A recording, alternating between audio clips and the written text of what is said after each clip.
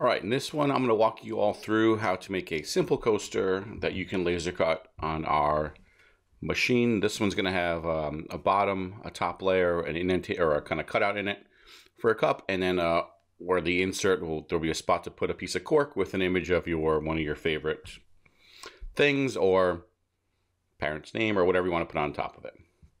All right, so first thing, let's see. While we got our page set up, I'm just going to draw a square. I'm going to draw any shape. We're going to make this, so for coasters, it's a good size to make them about around 4 inches or so, I would say. I tend to make them a little bit less because our machine, remember, has a 12-inch by 24-inch cutting area. If you make them a little bit less than 4, you can stack 3 on top of each other, and they'll fit in 12 inches. If you make them exactly 4, they'll kind of go off the page because you need a little bit of a gap. So I'm going to do 3.75. So again, I'm just making, after I trim a rectangle, making the height and the width 3.75 inches. This one I had defaulted, it was already defaulted to having curved edges. Remember, if yours is not defaulting to that, after you draw your square, just click on it, double click on it, grab the little dot, and you can pull it down and make it curved, whatever you think looks good.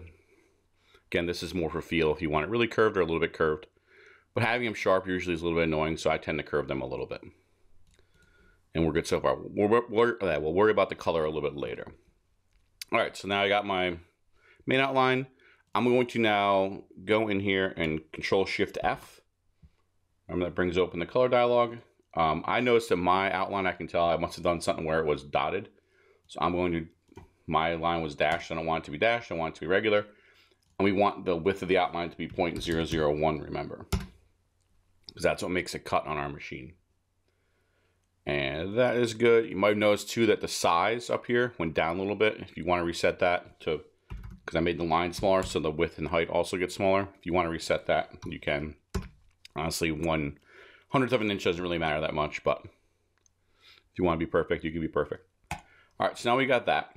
Now I'm going to duplicate this, Control D, and drag it over here because we need 2 of these. We need one of them to be our, and actually also I noticed on mine, for some reason, mine's transparent.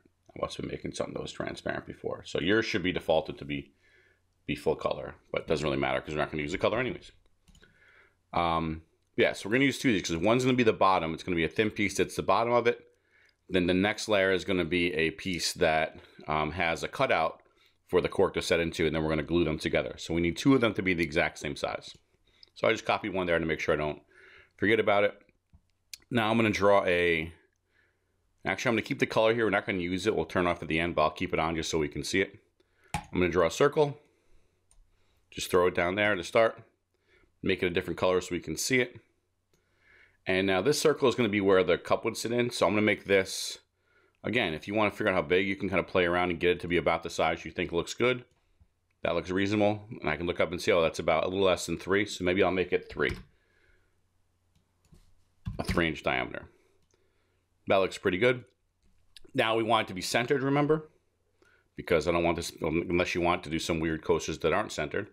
So remember, we do that by Control-Shift-A, brings up the align dialog. Make sure this thing where it says relative to is set to first selected. At least that's how I use it. And that just means whatever you select first, that's going to not move, and everything you select after that is going to move with respect to it. So I'm going to click on the rectangle or square, hold down Shift, click on the circle so I can select more than one thing, and center it sideways and center it up and down. Now we're almost done. All it's left to do is, now I want to take the circle and I'm going to copy that. So Control D copies it. I'm going to drag this off because when we assemble this, we want the bottom piece.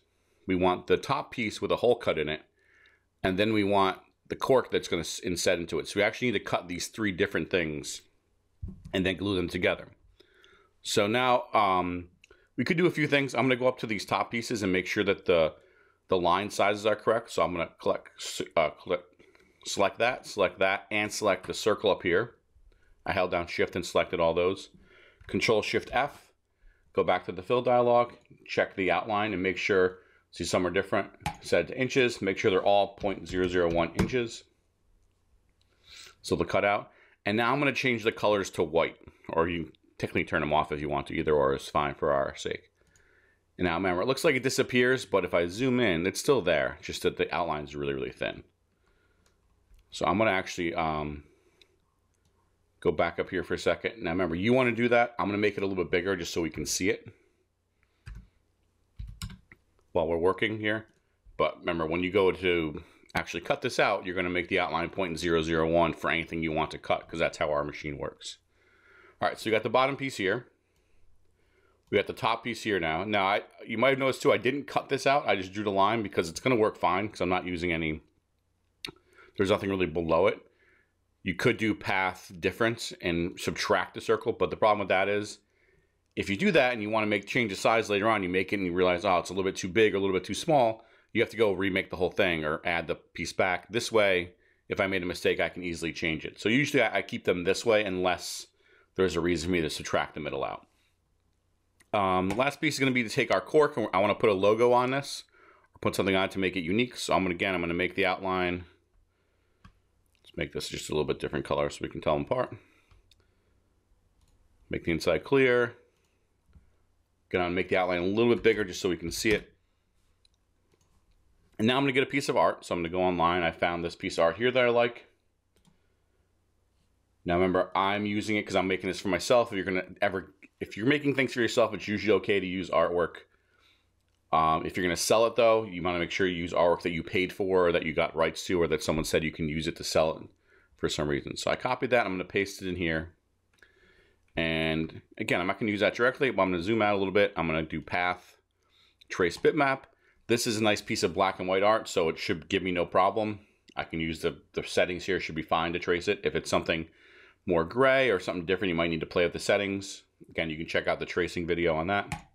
So I'll just hit OK to trace it. There's my traced version. I'll get rid of the original one. This is my clean trace version. Now I just got to make it the right size. So again, when I'm resizing it, if I just grab the corners, it's going to squish it. I don't want to do that. So what I'm going to do is I'm going to hold down Control and grab the corner. When I do that, if you notice, it doesn't squish it. It just makes it bigger or smaller. So I'm going to put that on top of my circle, kind of zoom in, hold down Control again and resize it, and get it to about a size that I think looks good. Again, I'm just doing this by touch and feel and look. I think that looks about reasonable because, again, you want some spacing between the sides.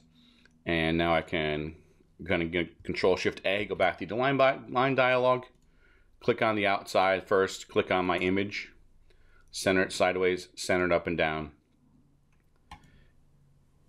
And I'm done. So I have, again, the base part. It's going to be the bottom of my coaster. The kind of border part that's going to have the inset in it.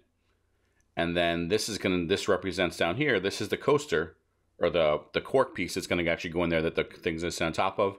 And this is where I'm going to etch a logo onto it. Now, if you want to be fancy, you could etch some logos, some stuff around the outside here, or do whatever you want. But for now, this is good enough for me.